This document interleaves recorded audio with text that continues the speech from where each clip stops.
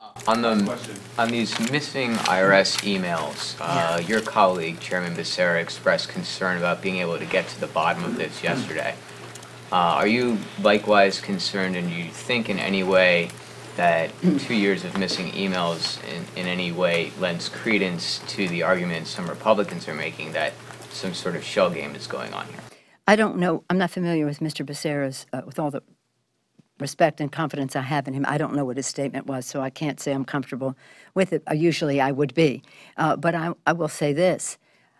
What that missing emails tell me, and I understand there were 6 other sets of emails that were similarly missing.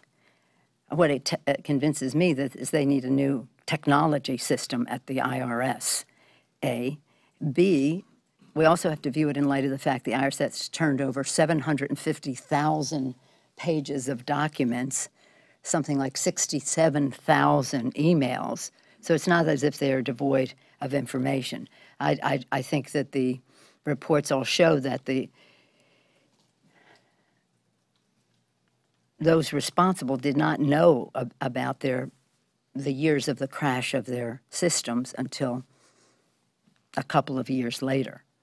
So I think they need they need to upgrade their technology, get it right, so that there's no suspicion about what